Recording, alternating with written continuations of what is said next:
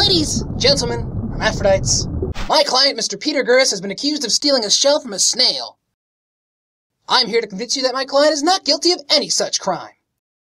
Thank you, Mr. Crabby. The prosecution's testimony, please.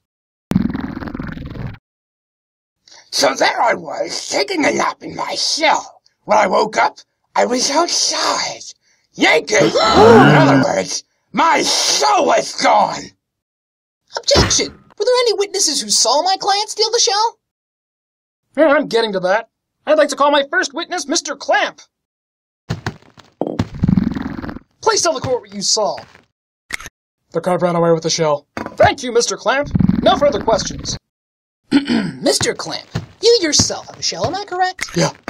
Maybe you could tell me, why would this hermit crab want to steal a snail's shell? Objection! The witness couldn't possibly know that. Fair enough. Then I'd like to call Mr. Deep Sea Diver to the stand.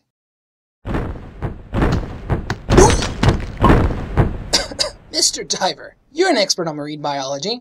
Maybe you could tell me why this hermit crab would take a snail's shell. Hermit crabs take uninhabited shells and use them for shelter. Of course, the snail would have to be dead to leave its shell. That's where its vital organs are. No further questions. I'd like to call the plaintiff back to the stand. Oh, crap. Mr. Mucus. It's mollusk! Whatever. You said earlier that you were robbed of your shell when you were sleeping. Is that correct? Yeah? You're lying! If you were the snail who owned that shell, you wouldn't be here testifying. Creatures of the court, the shell never belonged to the plaintiff because the plaintiff is actually a slug! God damn it, he's right. I rest my case. We found the defendant guilty. Not guilty. Not guilty.